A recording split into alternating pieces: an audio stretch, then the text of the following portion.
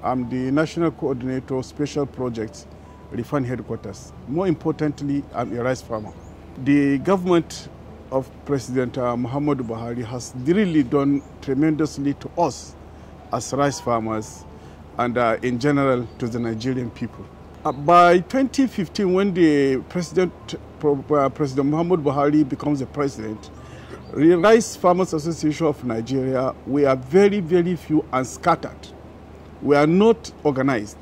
But today, to the glory of the rice revolution that took place, we are a very, very organized association with about 12 million members, active members in the rice value chain. So I believe that the presidential initiative on rice revolution will achieve tremendously in the South-South, particularly in Cross River State.